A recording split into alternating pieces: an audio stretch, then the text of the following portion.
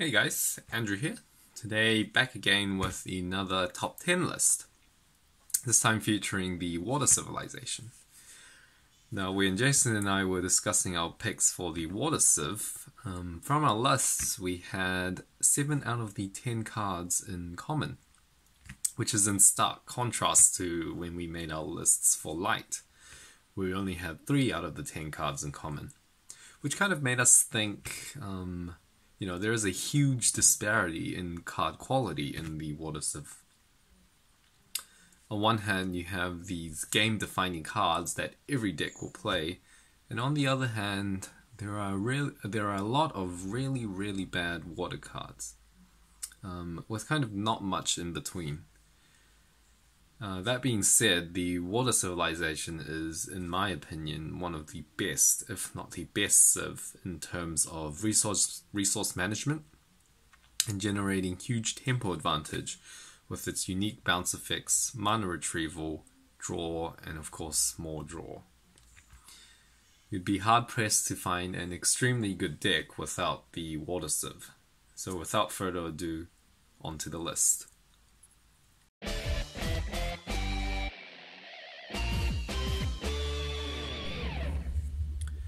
The first entry onto our list may come to a surprise to no one. Of course, I'm talking about Crystal Lancer. Oh, just by mentioning the name of the card reminds me of just how many games I've lost to this guy. With its classic can't be blocked effect, double breaker, and a whopping 8k power. He is the quintessential definition of a boss monster. In addition, he's also backed by a variety of cheap liquid people, such as Aquaguard, Aquahulkus, which makes him actually quite easy to get out. And it's for these points that he makes it on the 10th spot of our list.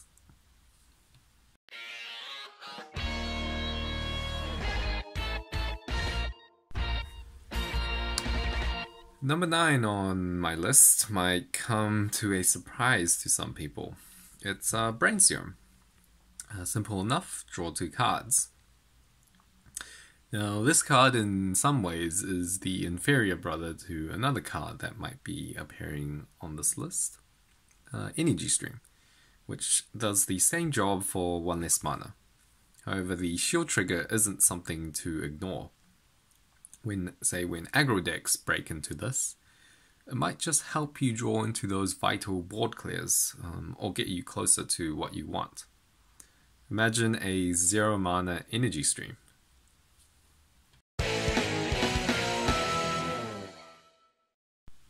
Transmogrify comes in clutch for the number 8 spot. Unfortunately, we don't have too much experience with this card, since it is quite hard to incorporate into just any deck. You will have to build a deck around it. However, it rightfully deserves this spot on the list for its literal game-breaking effect, which allows you to bypass the requirement for mana. When you do hit that Bomedeus or Twin Cannon or any other big creature, it really does feel like this card is broken. However, you also have to think about, more than likely than not, you would also be hitting your Bronze Arm Tribes and Aquahulkuses, which in their own right isn't that bad at all, since you do get their play-in effects. For example, Bronze Arm Tribe is a 3 mana Fairy Life, which might not be that bad. There's also the added effect of being able to use it on not only your own creatures, but your opponent's creatures as well. Which may be vital in, say, getting rid of a boss monster or a key blocker that's preventing you from attacking.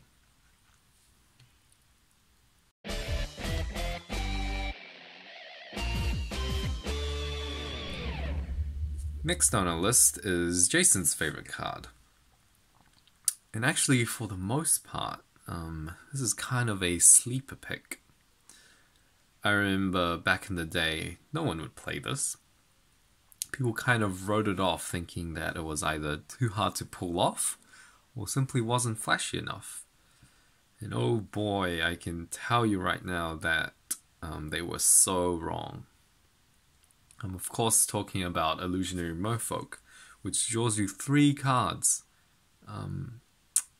That's crazy for such a cheaply costed card. You do have the slight drawback of requiring a Cyberlord in play, but given the must-include cards such as Emerald and Coral, this factor doesn't really seem to cause too much of a problem. It's also a mini-boss at 4K, and I think Jason talked about how important mini-bosses can be. And did I mention 3 cards?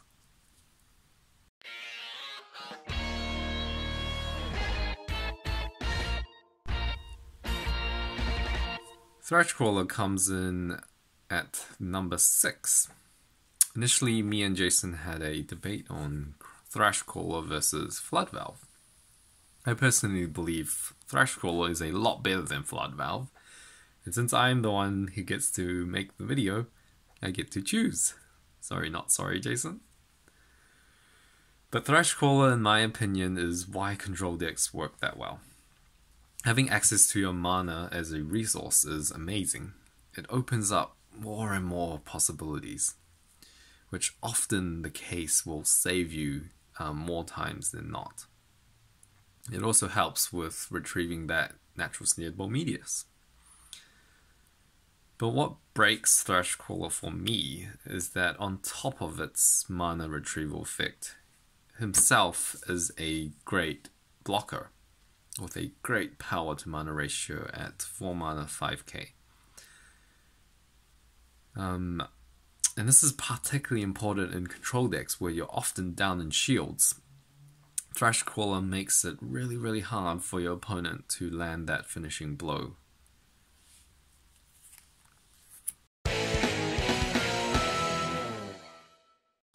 The number 5 spot on our list goes to Emerald. Now, Emerald has a really unique effect of being able to essentially cheat your shields. It makes your opponent kind of second guess about breaking too hastily, as an early Aqua Surfer or Burst Shot can easily swing the game. One benefit of running Emerald that is often overlooked is that you can run slightly less shield triggers in your list. Think of Emerald as a shield trigger himself. Not to mention that it's also super cheap at 2 mana and serves a great bait for Illusionary Merfolk.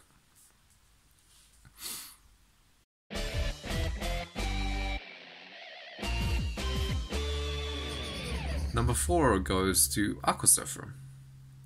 Now this is, in my opinion, the best shield trigger in the TCG. It's the bane of all aggro and mid-range decks that want to break shields early, as it literally wins the game there and then when broken into early. Being at 2k is actually quite a big deal, since there are often scenarios where you find your opponent has a Bronze Arm Tribe and a tapped Emerald. What you can do is then bounce back the Bronze Arm and then kill the tapped Emerald that just broke into your Aqua Surfer. And all of a sudden, now you've got board control.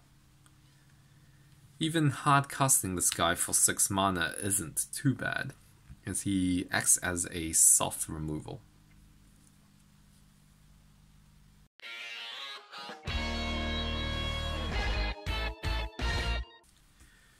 Energy Stream comes in at number 3. And there's not much to be said about this card. Nearly every deck that runs water will run it. It generates a +1 for 3 mana. Cycles your deck faster. It's a great top deck, and of course water really does have the best draw cards in the game.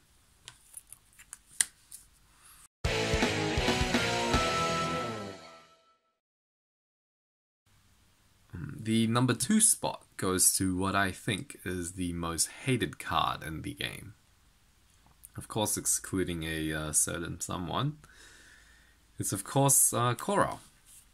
There is no worse feeling than getting a high-costed creature Coral. And in those cases, Coral literally reads gain an extra turn, since your opponent who would be drawing into the Coral card will mostly likely spend his next turn playing the same creature. I almost think that this effect is kind of quite toxic for the game, as it invalidates a lot of key strategies involving cards that don't have an immediate effect.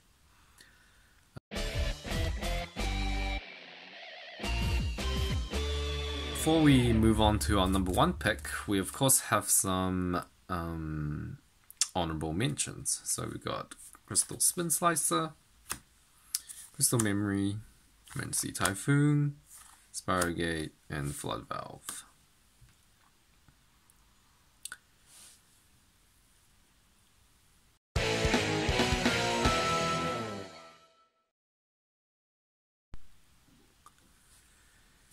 And our number 1 pick, surprises no one. Of course, it had to be Archoholcus. He is hands down the best draw card in the game. I also previously mentioned how important being at 2k is, as opposed to 1k, since it prevents your opponent from attacking with 1k creatures early on.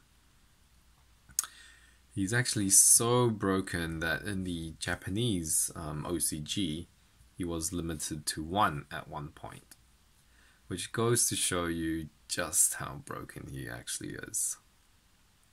Make sure to include Archoholcus in all your water decks.